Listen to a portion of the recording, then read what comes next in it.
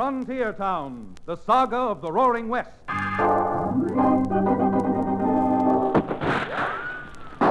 Frontier Town.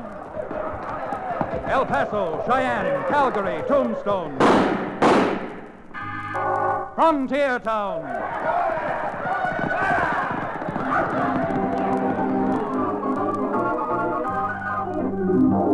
Here is the adventurous story of the early West, the tamed and the untamed, from the Pecos to Powder River, Dodge City to Poker Flat. These are the towns they fought to live in and lived to fight for, teeming crucibles of pioneer freedom. Frontier Town!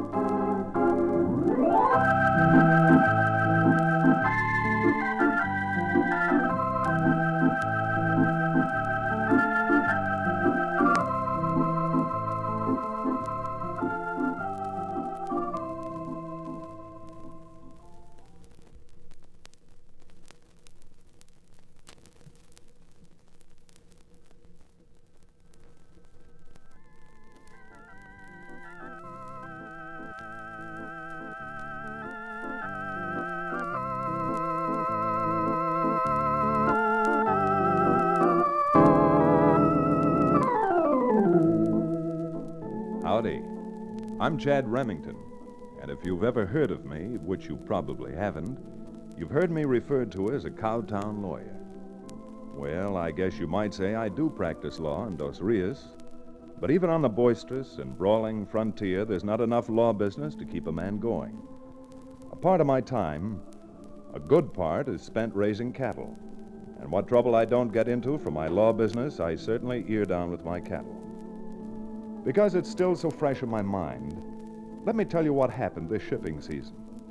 I guess it all started the day I was out checking my stock and keeping my eye out for downed fences with my sidekick, the ex-medicine man, Cherokee O'Bannon. Chad, my boy, I don't mind saying that these steers of yours look like you've been feeding them nothing but my genuine Cherokee Indian rattlesnake oil. Now, wait a minute, Cherokee. They can't look that bad. Besides, my cows don't touch alcohol. Don't touch alcohol?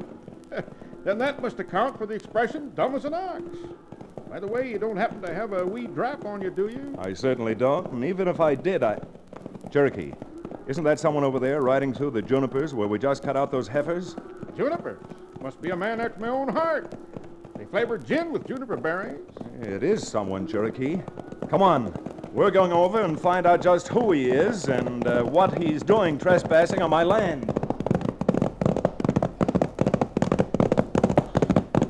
By George, you were right, Chad. There is someone there looking over your cattle. Hey, you! Suppose you just hold it. All right, easy there, boy. Slow now. Billy Blue Blazes, Chad. See who it is? It's that packing house fellow who recently came to town. Deuce Zeideman. Howdy, Remington. Who'd you think it was? A rustler? If I had thought so, Zeideman, you wouldn't have lived long enough to ask that question. And believe you me, the counselor's not fooling. Just what are you doing out there anyhow? I was riding by, saw your cattle, and figuring you'd probably be selling to me pretty soon, thought I'd save myself a trip by checking them over now. You represent that new packing house combine, don't you, Zeideman? Yes, sir. I sure do. United Beef Syndicate. And I'm willing to pay you a mighty good price.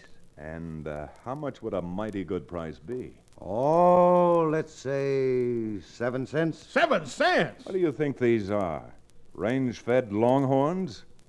Now, these are Herefords, mister, and practically fed by hand. I might up that a penny a pound. Fat chance. Chad's always gotten 10 cents and up from Ed McComb. Yeah, but Ed McComb's dead.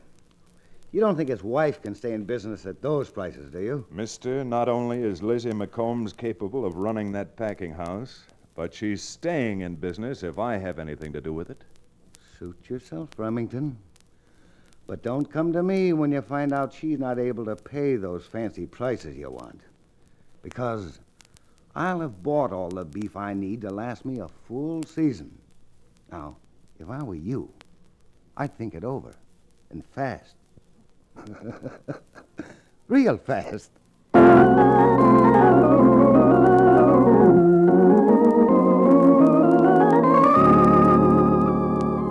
There was no question in my mind that Deuce Zeideman had given me a warning. I didn't like it. And most of all, I didn't like Deuce Zeideman.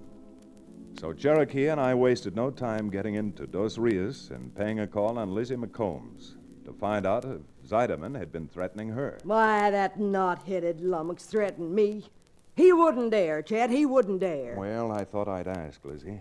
After all, now that Ed's dead, well, with that kind, you never know. Well, Deuce Zeideman and the United Beef Syndicate ain't scaring me out of business, with her or not. Well, I'm glad to hear you say that, Lizzie. Because I thought the way Ed had been found shot so mysteriously, it just might have been Zeideman and his crowd. You shouldn't say things like that, Cherokee. At the coroner's inquest, Deuce Zeideman had an airtight alibi. Even if he didn't have an alibi, the McCombs Packing Company is still in business, and is going to stay in business. If Deuce Zeideman has got any different ideas, he's going to have a fight on his hands that the whole county won't forget.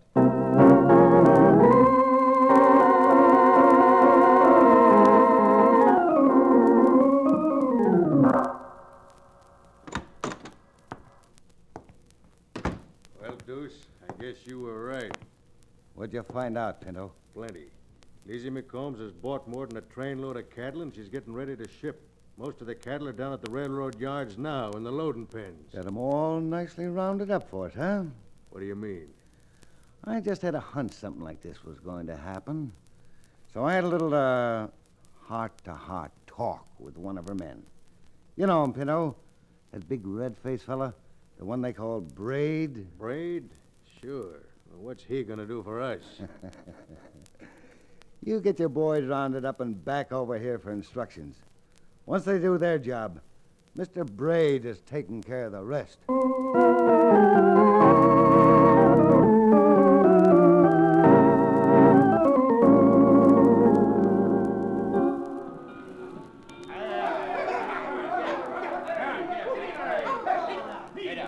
You getting the cattle loaded all right, Braid? Doing all right, Mrs. McCombs.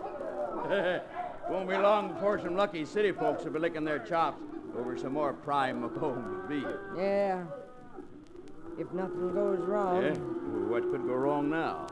Well, that new beef syndicate that Deuce Zeideman's got, I ain't too sure. Well, you know what they say. Competition's good for business. Yeah, maybe honest competition's good for business, Braid, but when you're dealing with a weasel, face, slick-talking... Suffering Joe, man. What's that? Why, them filthy sidewalkers shooting up the street like that. They're panicking our steers. Look out, Mrs. McCombs. Come on, get out of here. Here come them local cattle. We'll all be trampled to death.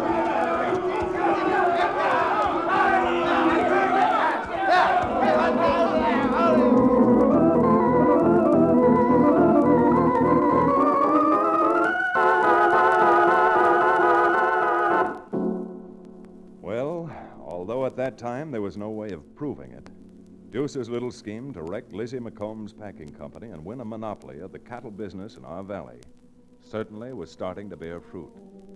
It wasn't bad enough that the cattle had been stampeded all over Patty's half-acre, but Brother Zeideman still had plenty of aces left up his sleeve. The first ace, the black one, he wasn't long in playing. Blast you, the lot of you. Why don't you men button up your lips and let me do the talking? What's the use of talking, Mrs. McCombs? The boys are right. It's too bad, but working for you seems to be a sure way of ending up at the doctor's or at the undertaker's. You knotheads! What about me? If y'all quit like you say you're going to do, where am I going to end up? You're not so bad off. You can probably sell out to this syndicate of Zeideman's. But the way things have been going with us, 2 men killed in a stampede today and 3 others hurt. We know when we're well off, and we're staying that way. Come on, boys, let's get out of here. A couple of times, Lizzie, but I guess you didn't. Hello, what's going on here? Oh, Braid and the boys are quitting, Chad. Why, you can't quit on Miss McCombs at a time like this? Well, we are quitting. What's she gonna have to do? Go out and hire some men? She sure will have to hire some men. If you're any sample. I'm sample enough not to turn yellow like you all have done. Yellow, huh? Well, does this look like I'm yellow? Come on, you galoots! Lend me a hand!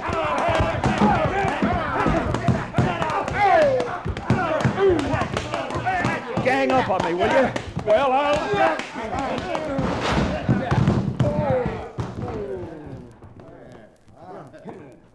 Well, aren't you proud of yourselves? 7 of you jumping just 2 men. You make me sick. Come on, boys. And if Remington and O'Bannon want some more when they come to, they can fight us. If they can see anything out of them closed eyes.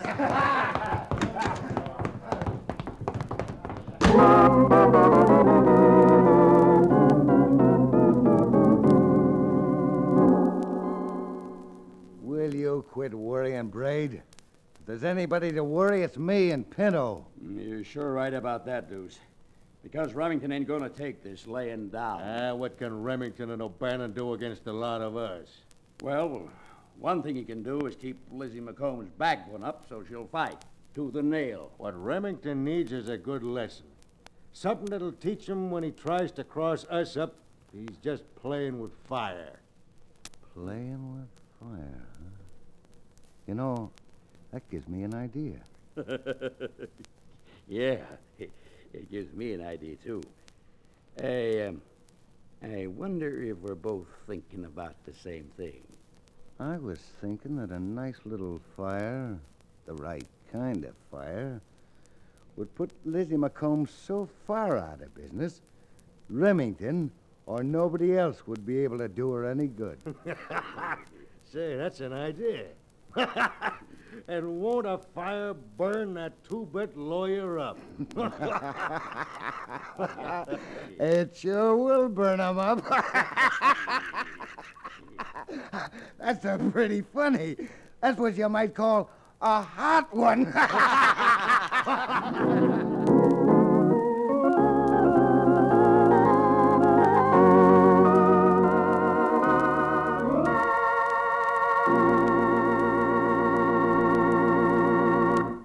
We'll return to the second act of South of Santa Fe, our exciting frontier town adventure, in just a few moments.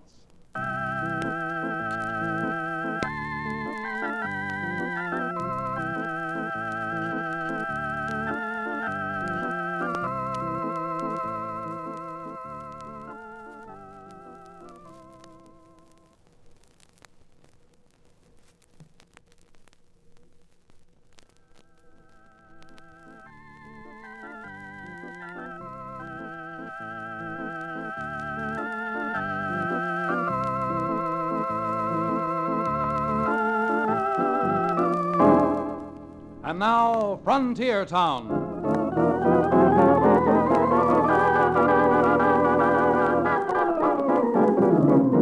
As a lawyer, I make it a practice to pretty well keep my temper under control. But as a rancher, well, I'm afraid that it blows and blows hard. Not only was I sore inside, but I was sore outside as the result of the beating I'd taken at the hands of Braid and his gang.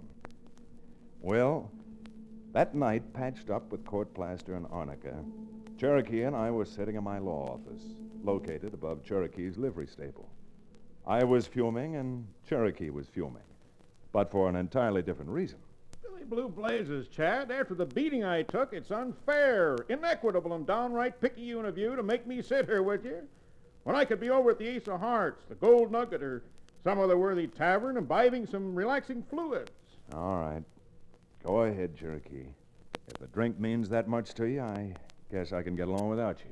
Oh, now there's no reason for you to be hasty, Chad. I'll stay here with you for a while if you think it'll do any good. Who knows what'll do any good. Mr. Deuce Zeideman may be too much for me. You don't honestly mean that, do you? Well, I'll admit that Stampede he engineered down at the railroad yards today wasn't quite as successful as he thought it was going to be. Lizzie said that they got back all but 37 head of the stampeded cattle. Yes, but he did succeed in getting Lizzie's men to quit as a result of the stampede. Cherokee, that varmint is about the crookedest crook I've ever seen. Imagine playing both ends against the middle. Tries to argue us ranchers into breaking our contracts with the McCombs Company at the same time that he's trying to wreck Lizzie and force her into his price-fixing syndicate. He's a rascal, all right, and a clever one.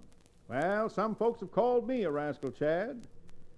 But my whole trouble has been that the only thing I can't resist is temptation. I'll take drinking liquor. Chad, what are you staring at out the window? Look, Cherokee. Across the street. See those men heading for the McCombs Packing Company barns? Well, I'll be reformed. A couple of those fellows look familiar. I'll say they're familiar, all right. They were in that gang that beat us up this afternoon. What do you think they're doing, leaving their horses and heading for the stockyard holding pen? I don't know, Cherokee, but we're sure going to find out.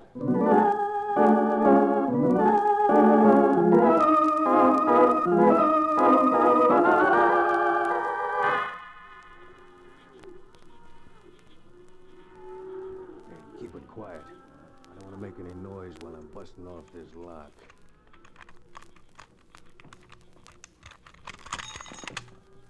Hey, that's it, Pinto. That does it. Come on, boys. Come on. And don't make too much noise with them kerosene cans. Yeah. Keep it quiet, boys. Keep it quiet. Where's the best place to start this fire, Braid? Right here, in the feed. Okay, dump that oil out and get it lit. Yeah, okay, Pinto. All right, now don't be quiet, boys. Yeah, get it going there now. Yep.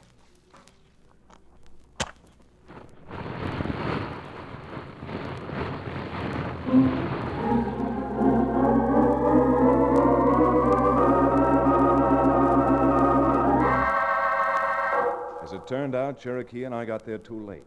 Too late, that is, to stop the fire. But not too late to run those coyotes out of there with lead. Come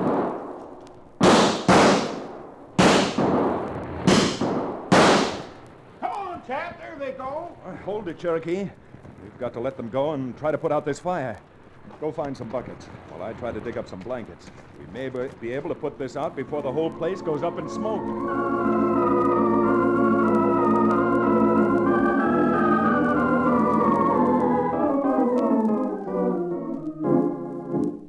This keeps up, Chad, I won't have any cattle, plant, or business left. This syndicate of Zeideman's is a horrible thing. He'll eventually have a monopoly and force people to buy meat at his own prices. You're sure right about that, Cherokee. In fact, I've been reading that there's some talk in Congress of legislating trusts like that out of business. Oh, well, I ain't got no time to wait for Congress.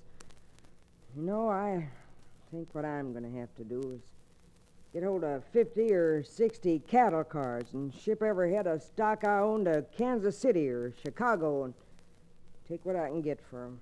Well, Lizzie, that's your business. But personally, I'd rather end up 6 feet under than knuckle down to a weasel like Deuce Zeideman. And, Miss McCombs, the same goes for yours truly, Cherokee O'Bannon.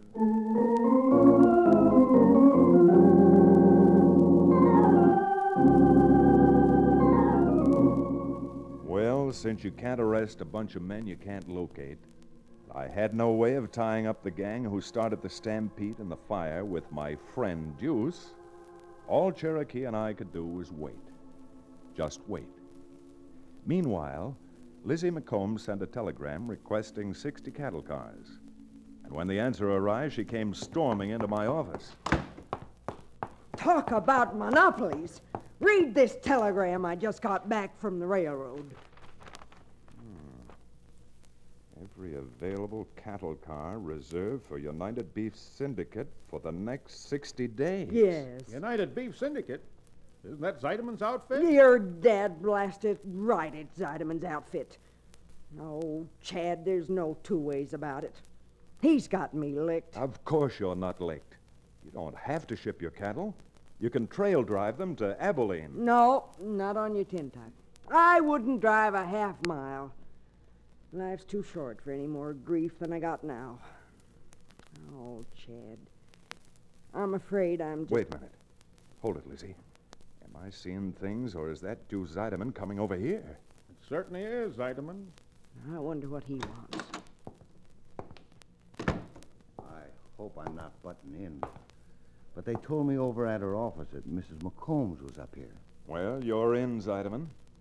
What do you want? Well, I just heard from the railroad that Mrs. McCombs needs some cattle cars for shipping. That's right. What'd you do? Come over here to gloat? Certainly not, ma'am. Since I won't be needing the cars I reserved for another week or two, I'll release them to you, if you'd like. Oh, wait a minute. Deuce, are you serious? He's up to something, Lizzie. Leopards don't change their spots, and polecats don't change their stripes. Look, I came here to talk business with Mrs. McCombs. All right, Sideman. How much do you want to charge me for the cars? Charge you? Why, nothing. You just pay the railroad. All I'm interested in is putting an end to all the talk that's been going around about me trying to put you out of business. It's talk that's going to backfire on you yet, Oh, Zideman. now that's enough, Chad. You just keep out of this. Deuce, are you in earnest? I'd be an awful fool to make you the offer if I wasn't on the level. I'd just be cutting my own throat. If that's a suggestion, it's the best one I've heard today. Doggone it, Chad. Enough's enough. I ask you to keep out of this, but you gotta keep running off at the mouth. But, Lizzie, I was only... There's some folks in town who say anything Chad Remington's ever mixed up in means trouble. The way you're talking now, I can see that they're right. Do you mean that you're really going to accept this phony offer that Zideman's made you about using his cattle cars? I mean, I'm still running my own business. If I can get railroad cars, I certainly don't need your kind of help.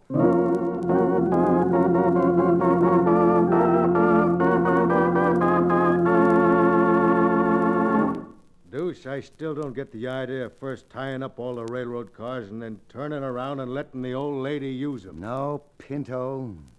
I'm afraid you wouldn't get the idea.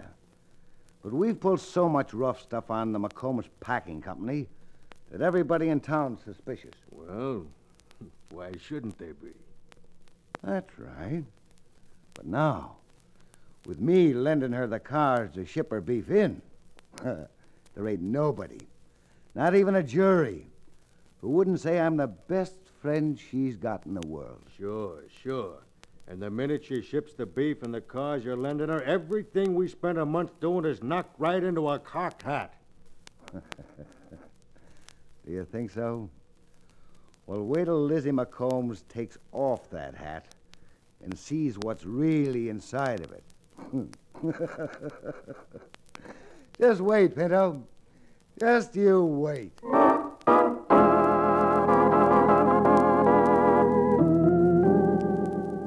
Although I didn't know that Deuce was laughing, I didn't sleep that night. And along about sunup, I rousted Cherokee out of his bed, made him saddle up 2 of his livery horses, and we went for a ride.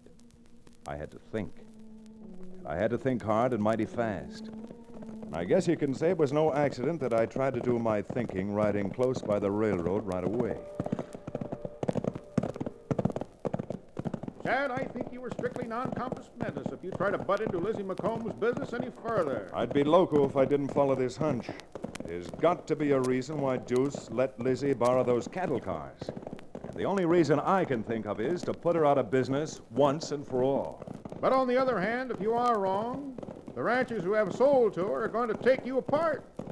Remember, your luck is wearing mighty thin. Not half as thin as the city folks will be if Zideman gets control of the beef market. I suppose you're right.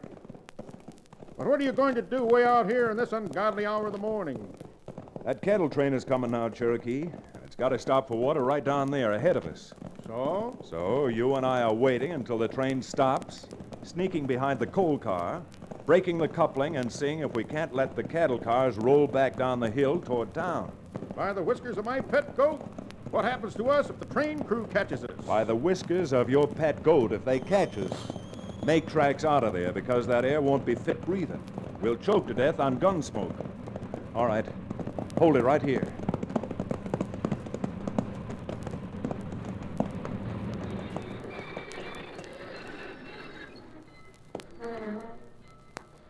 All right, Cherokee, down off that horse and let's go.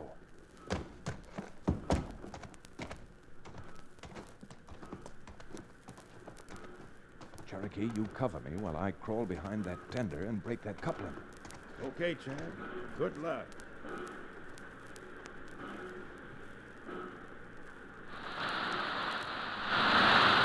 Hey, what's going on there? Chad, come on!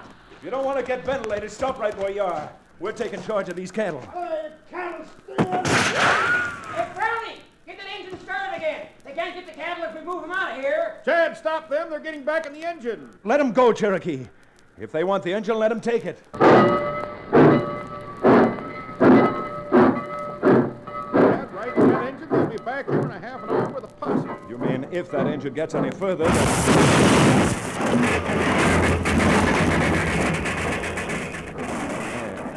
That's what Deuce planned to have happen to the whole train. A derailment, an accident which he wouldn't be held responsible for.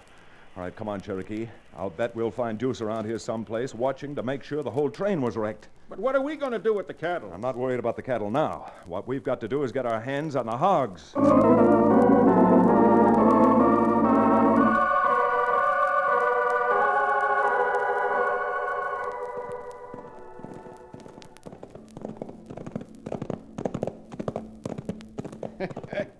I hope you're enjoying your morning constitutional, Deuce. You can't fall off the way Chad's got you tied to the saddle. Why don't you shut up? I guess you don't know Cherokee very well, do you, Deuce? He's one man who always keeps his mouth open, ready for any emergency. Yes, indeed. Yes, indeed. And even though this is the time of the morning I'm generally getting home, I've got my mouth all set now for something slightly stronger than breakfast coffee. And I think that Deuce here is the one who ought to buy you the drink. Deuce should? Why do you say that, Chad? Well, wasn't it his gang who closed both your eyes yesterday? Yeah? Well, then, since turnabout is fair play, he's the man who should buy your eye opener.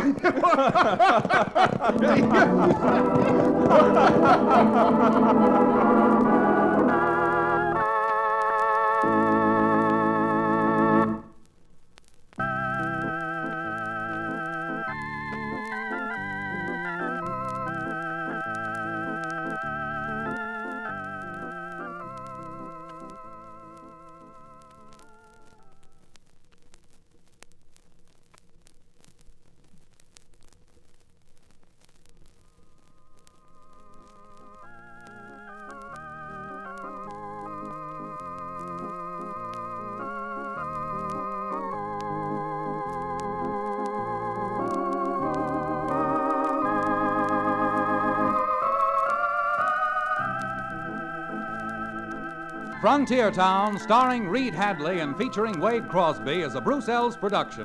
Story and direction by Paul Franklin. Music written and played by Ivan Ditmars. Be sure to be with us again same time next week for another fine action-adventure story with your favorite young Western star, Reed Hadley.